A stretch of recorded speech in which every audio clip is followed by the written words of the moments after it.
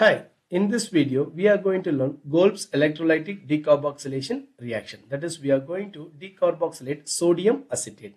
Let's take two molecules of sodium acetate, that is CH3 COOH Na, sodium acetate. Two molecules CH3 COOH Na. We are going to electrolysis it. Electrolysis takes place.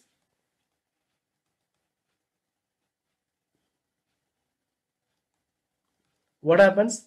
Very simple.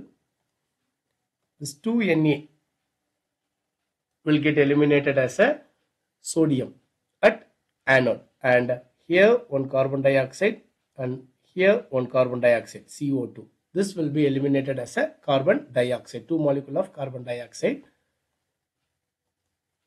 So we get CH3 single bond CH3. This two methyl group will get attached and forms ethane, and carbon dioxide CO2 and two sodium atom. This sodium will get deposited at cathode, and these two ethane and carbon dioxide will get deposited at anode. This is sodium acetate.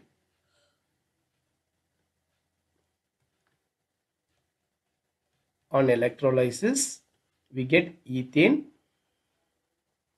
carbon dioxide and sodium. These two will get deposited at anode, and this at cathode, sodium at cathode. Let's summarize the reaction. When aqueous solution of sodium or potassium salt of carboxylic acid on electrolysis, it gives alkanes at anode. This reaction is called as Kolbe's electrolysis. Here we are electrolyzing sodium acetate and we are getting an alkane which is called as ethane.